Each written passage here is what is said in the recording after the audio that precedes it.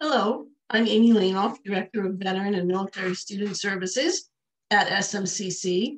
I've been at the college 21 years and have had different positions over all that time. In 2007 is when I started working with veterans and dependents of veterans, and a lot has changed in terms of supporting that population of students over the years, and I've been happy to be a part of that.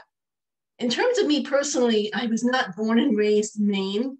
I was actually born and raised in Brooklyn, New York, and I have family in New York, New Jersey, Pennsylvania, Virginia, Washington, D.C., and California.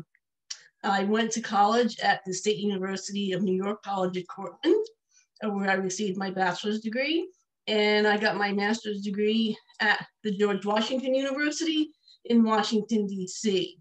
And it wasn't until I got a couple years past my bachelor's degree that I realized that I wanted to work with college students.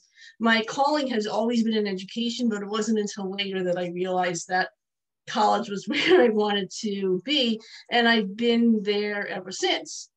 Outside of work, I do own a small cookie business called Amy's Best Cookies. And I do have a website. I sell my cookies online. I manage my social media pages and my website.